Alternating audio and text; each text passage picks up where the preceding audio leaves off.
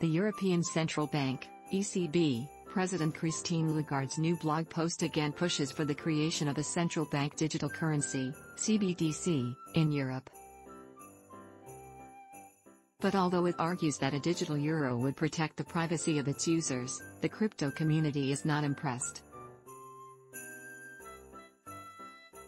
The new article, written jointly by Lagarde and the ECB Executive Board member Fabio Panetta, published on the ECB's website, stressed the importance of making sure the public has access to central bank money for payments, meaning cash or a digital central bank-issued currency. The alternative, they said, is that the private sector fills this hole in the market, and that new payment solutions, which are reliant on private bank deposits and often controlled by non-European companies, take over. This could create confusion about what qualifies as money, the article said.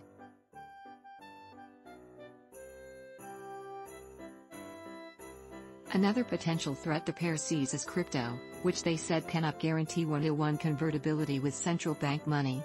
The article added that crypto, and in particular the so-called unbacked crypto assets, are not an efficient means of payment.